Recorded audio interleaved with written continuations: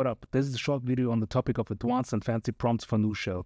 I will make it short and trivial, showing you the commands, scripts and tools you will need in order to make NuShell look less like this and more like this. So let's not talk too much and dive right into it.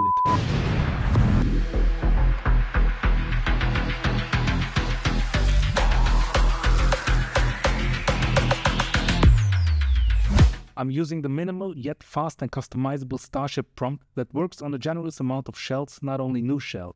From my point of view, the fastest and easiest way of making your prompt fancy. There is a pretty short and easy curl command to be copy-pasted into your shell to get the basic functionality. In my specific case, I already ran the commands, so he asks me to update Starship. There is nothing more to do in regular cases. After that, there are only 2 more blocks of code to be pasted into separate configuration files for NuShell. Make sure to scroll in the documentation to the part that fits your custom shell. In our case, here of course the NuShell part. Let's fast forward to the configuration part now. Head over to your home directory and edit the env path file of NuShell. If you don't know where it is, no problem, as it should be in your path. So get it using $nu.env-path. Paste the following lines there, don't forget to save and exit, and head over to the next configuration file.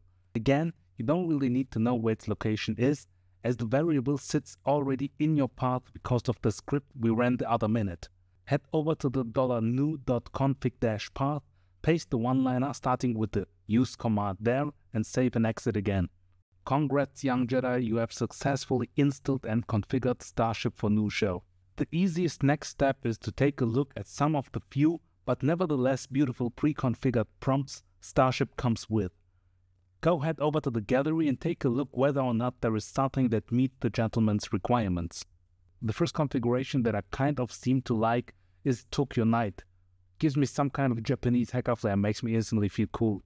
So copy the Starship preset command, paste it from which directory ever like, and watch your hacker skills arise within seconds. Nevertheless, the rest is some kind of easy peasy, so no need for me to talk too much. It's always the same. I will show you some more of the pre-configurations and play some music in the background. Let me know if you wish more topics on NuShell, and leave a like if you liked it. If you don't like it, I won't actually read it, or maybe I will and delete the comments. Just kidding, or maybe don't. Nevertheless, see you then. Until then, keep coding and cheers.